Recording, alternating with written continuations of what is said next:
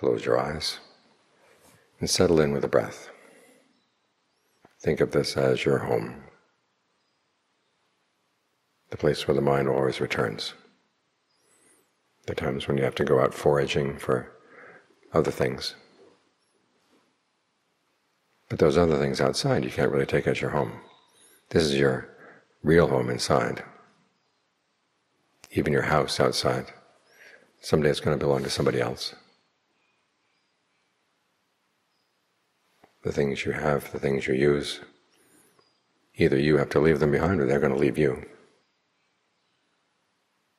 Fortunately, with the breath, you've got something that you can stay with. As long as it's coming in, going out, this can be your home inside. So move in, clean it up, make sure it's in good shape.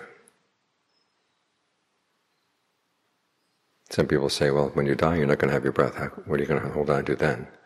Well, as you learn about the breath, you also learn about the mind.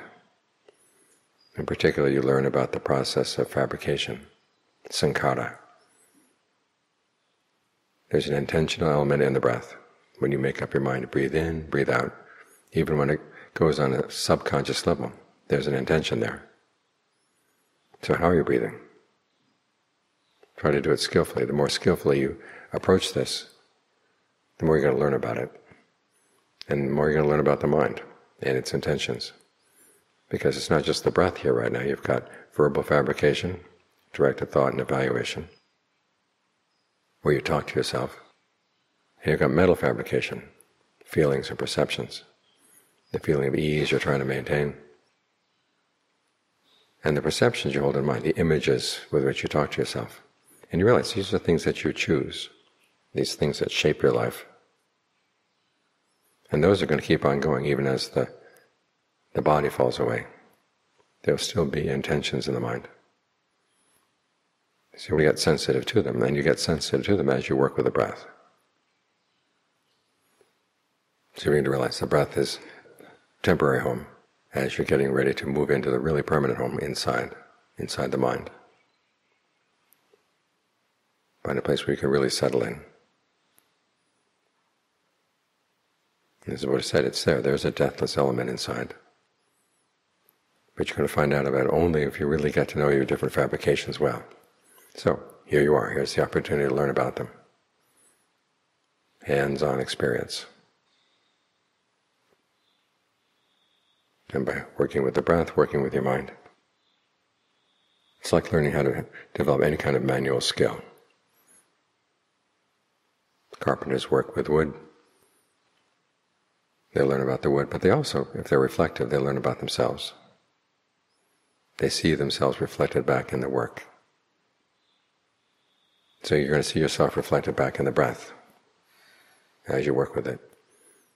And if you don't like what you see, well, you can change. That's the good part of this, is that if this breath isn't any good, well, there's always another one and another one. Always opportunities to learn. And as you settle in here and feel at home here, then the changes in your homes outside are not going to have such inroads in the mind.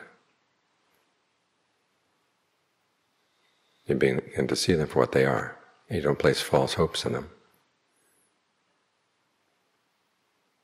But because you've got something solid right here. So always keep it in mind, this is your home. And shelters outside are temporary shelters. Situations outside are temporary shelters.